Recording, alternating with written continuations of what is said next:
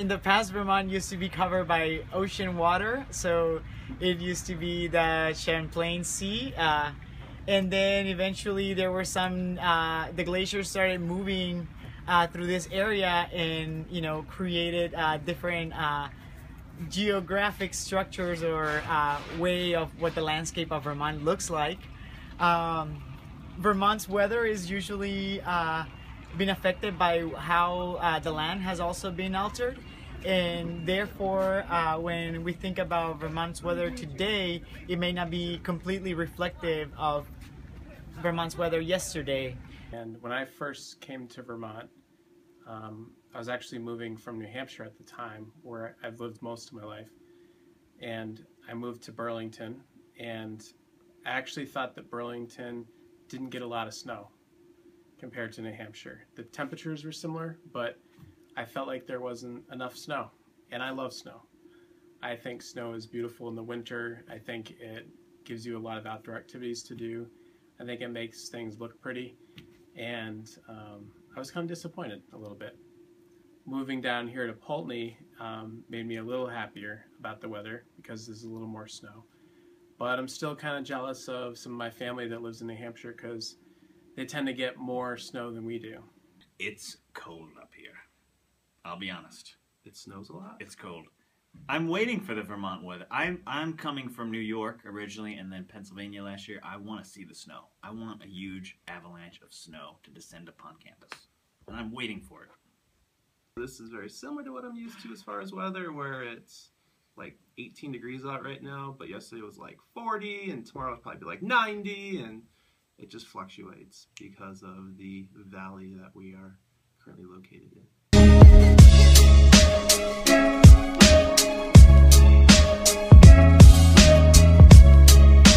When I first came to Vermont, I was coming from Tucson, Arizona, which is a very warm place.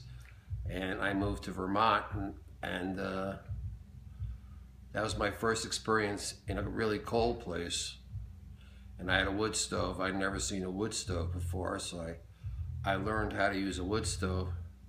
And where I was living was a kind of a drafty old schoolhouse.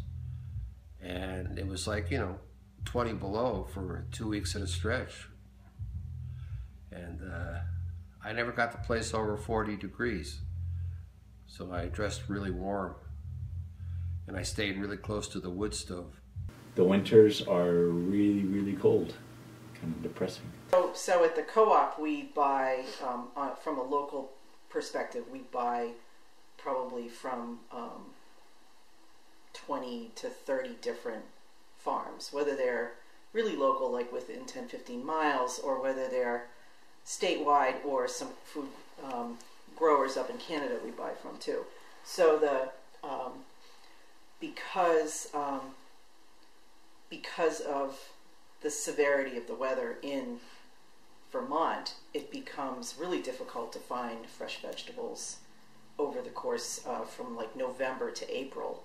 But I think one of the things that's been kind of exciting about this food co-op is, since we started like 3.5 years ago, more farms have popped up that are growing through the winter. So they have hoop houses. It's the only way they can grow. I mean, even vegetables still freeze in hoop houses, and they usually have these under mats. So we've got the number of farms that we just bought from one farm who grew pretty much year-round and supplied us with greens all year round. So because we're so close to our product, because of what our customers want to buy from us and they're wanting to be closer to their food source, I think it's a lot more volatile. It's more important that the weather plays a much more important role for what we buy for our customers in here, as opposed to people that would walk into a normal grocery store and their stuff's either frozen from China, or they have the local veggies come from thousands of miles away.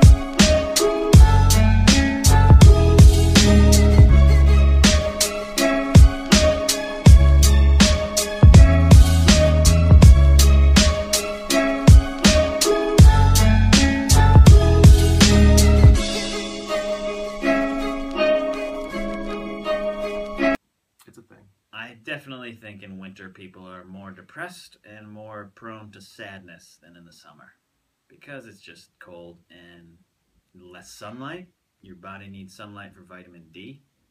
Students are way more excited and upbeat and running around when It's true. it's the middle of the summer and the spring, and in the winter, basically like 3 o'clock, everyone goes and hibernates because it's cold and dark and sad.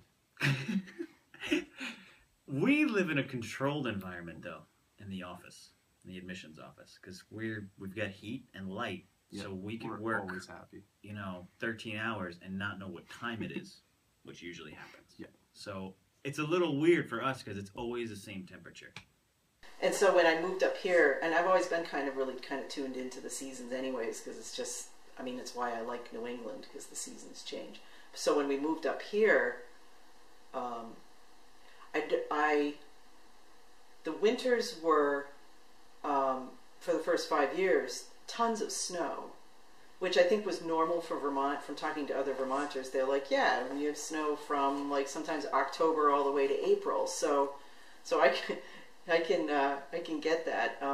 And not so much cold. It was just really snowy. I think that's why the skiing industry up here did really well back, because it was always traditionally snowy. But now there's like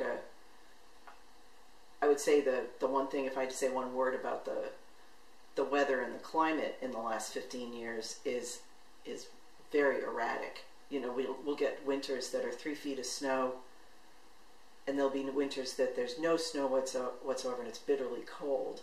And I see more extremes rather. That's why I always laugh when they say global warming. It's like, I don't think it's global warming. I think it's global climactic change. The extremes are so much more. That's really what I've seen. Case in point, like last winter was the coldest. Like, I don't mind cold. I like cold because I have the right clothes. I used to tell my kids there's no such thing as bad weather. It's just bad clothes. It's mixed on the beat.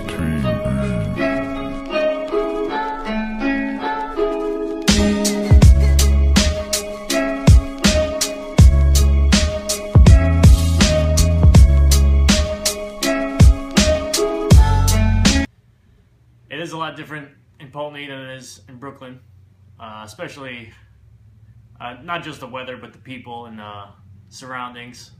We're surrounded by the mountains out here, so we're definitely higher in elevation. I'm expecting it to get a lot colder here than it usually does in Brooklyn for the winter.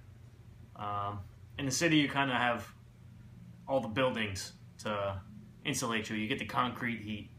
Here, we're in the mountains, so I'm looking forward to getting out and exploring the mountains in the snow and doing some sled riding and snowboarding.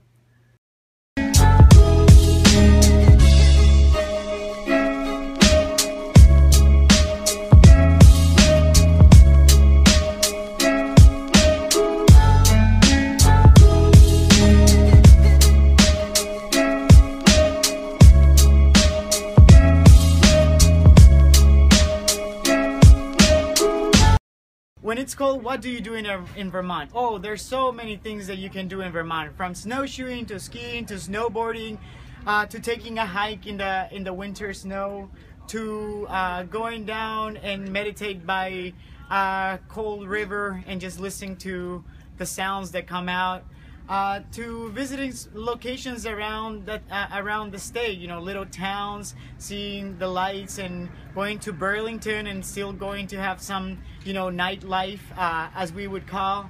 There is so much that you can do in Vermont when it's this weather cold. One thing I really love about Vermont weather is that it is always changing, and it's really related to the seasons.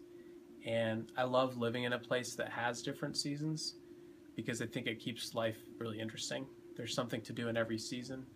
In the fall, I love to hunt. In the winter, I just love to enjoy the beauty and get out there and then come inside and have warm hot chocolate. In the spring, I love it when all the plants start sprouting and the leaves start leafing out.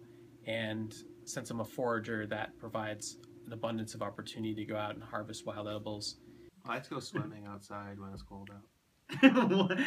I have done a polar bear thing once. Yep. For 3 Januaries ago. You jump in the ocean it was Super Bowl Sunday. We jumped in the ocean. I've done it for this year, my 16th year of doing polar bear swim in Lake George. Get out of here. Nice. Yep. 16. Okay, I did it. Yep. Once. It's cold. I went snowboarding once and I fell so hard I thought I pooped myself. I like to be out in the woods in the wintertime. I should downhill ski. I have downhill skied, but I've never...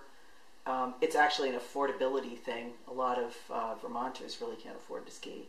So, and they leave that to the tourists coming in from the outside. So cross-country ski or snowshoe I like to do, and sometimes I just like being outside. So when my kids were young, we were just always outside. I like to just go out and look in the woods for animal tracks and see what's out there. Do some post-season. I'm a hunter, so post-season deer tracking to see where the deer are bedding down, what they're eating, what routes they're using to travel in the winter. I like to go out and do that. It's great to have snow for that because you can see the tracks. That's really important information for me to then be able to hunt more effectively in the next season. I go out sometimes and harvest some things in the woods for eating. I eat a lot of white pine needles. I make white pine tea out of that. That's a great resource in the winter. We like to just spend a lot of time in the woods, my girlfriend and I, and our dog. My girlfriend likes to snowshoe a lot. I don't really like the way snowshoes feel, so I usually go without them. But some people cross-country ski. I never really got into that. I just like to be on foot in the woods in the winter. I think it's a really beautiful time to be in the outdoors because everything is just so severe, so cold and beautiful in a really stark way. And I think that's pretty cool. There's an awesome poem by Wallace Stevens called The Snowman. And I used to have it memorized, I don't anymore, but it's all about the beauty of winter. And that's kind of how I view winter.